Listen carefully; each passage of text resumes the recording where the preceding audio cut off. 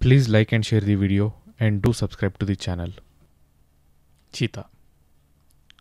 Let us understand why we are discussing cheetah today. The government of India has recently told that it is going to reintroduce African cheetahs into India. We'll be discussing further about it, but right now, in order to provide the context, I have given you the reason why we are discussing cheetah today. And before beginning, there is a fact that has been by-hearted by each and every one of us. That is, cheetah is the fastest land animal in the world. Now, reiterating the same, let us start with today's topic. Now, cheetah is the fastest animal in the world and it can run at speeds more than 100 km per hour. You don't need to remember the exact figure. You just have to remember that it can run at speeds higher than 100 km per hour.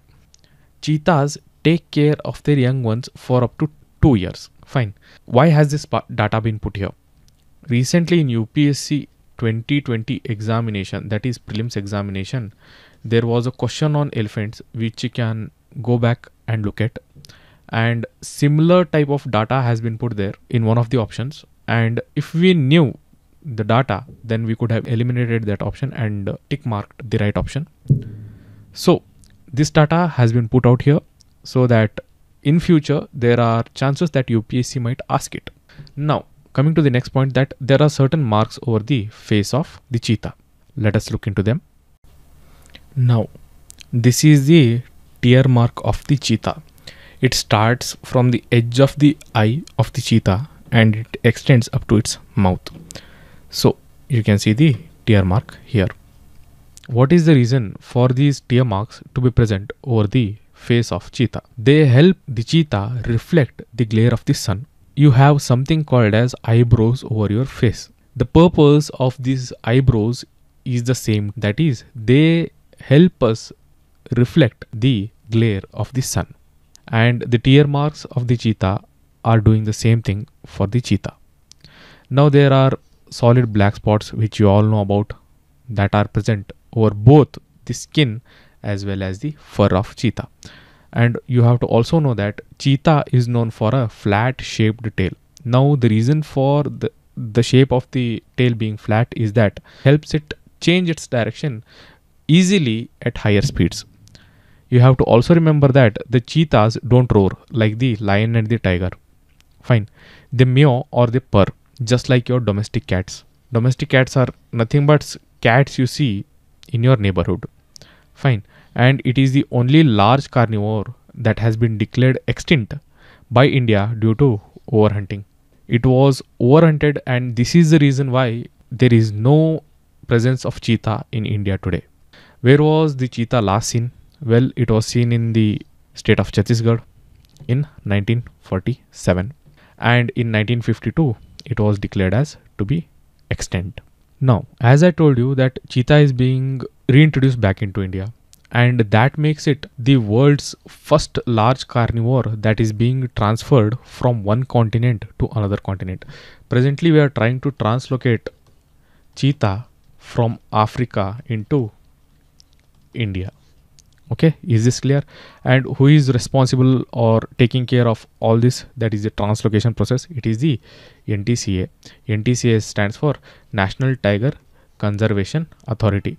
If you want to read further about it, do Google about it and try to understand its functions and regulations that are put forward by it. And before moving further, let us also look into the two main species of cheetahs. One is the African cheetah and another one is the Asiatic cheetah. The name itself of both these cheetahs suggests that these two are from two different continents. One is from Asia and the another one is from Africa. Now the IUCN status of your Asiatic cheetah is critically endangered, but the IUCN status of your African cheetah is vulnerable. What is the reason? The reason is straightforward, that the Asiatic cheetahs are very less in number. That is, they are just 40 to 50 in number. But when it comes to your African cheetahs, they are more in number. That is why they are vulnerable. Fine. And the CITES status of both these animals is Appendix 1. Do read about CITES. Fine. I'm not going to discuss it here. It will be discussed in a separate video, but do read about it and also try to understand the different appendixes that are present in the sites. Now, what is the physical characteristic of both these animals? That is both these species of cheetahs. The first thing you have to remember is that the African cheetah is much more larger and also much more darker when compared to your African cheetah. That is, your African cheetah is smaller and also paler. Now the difference can be seen here itself. The African cheetah is darker, whereas the Asiatic cheetah is paler. Only Iran right now has your Asiatic cheetah. Fine. And they are also very less in number. The government of India initially thought of reintroducing the Asiatic cheetah in India. That is, it was thinking of reintroducing this cheetah in India.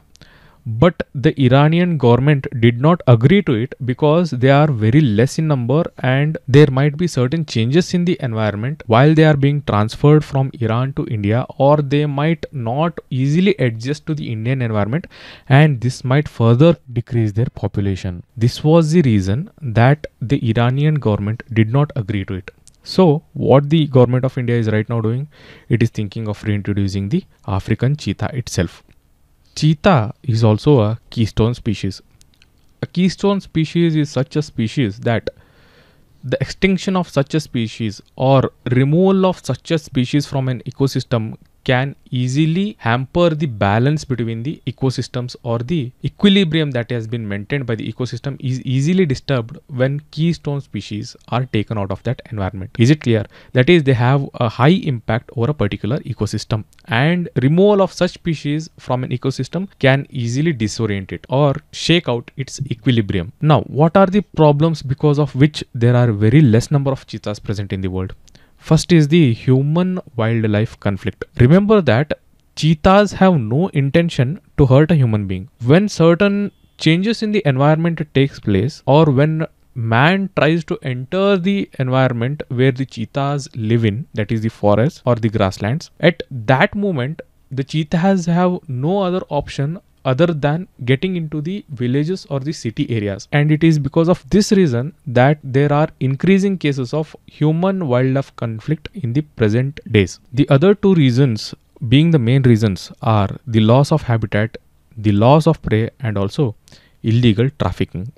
Cheetahs are also killed for medicinal purposes, and second, for their skin. Where are the cheetahs being translocated? Well, the government of India has identified Kuno Palpur National Park to be one of the sites where they are thinking of relocating it. And what is the reason for relocating it at that particular national park itself? The first being suitable habitat and the second being an adequate prey base. Right. What are the different areas or different conservation breeding sites that were recommended by the government of India for relocating the cheetah? First is the Nauradehi Wildlife Sanctuary, second being Gandhi Sagar Wildlife Sanctuary, third being Shagar, and fourth the Mukundara. Now look at the region I am talking about. First is Madhya Pradesh, second is Madhya Pradesh, third is Rajasthan, fourth is Rajasthan, and your Kuno Palpur is in Madhya Pradesh. Try to remember that it is in this region of India where the government of India is trying to relocate cheetah. And what kind of cheetah are we trying to relocate? We are trying to relocate African cheetah. One of the important features of African cheetah is that it is an ancestor to your Asiatic cheetah. Fine. The Asiatic cheetah has evolved from your African cheetah. Remember this fact. Now let us dwell into Kuno Palpur National Park. I believe you are easily able to see the map of India. Now this region constitutes your Kuno Palpur National Park.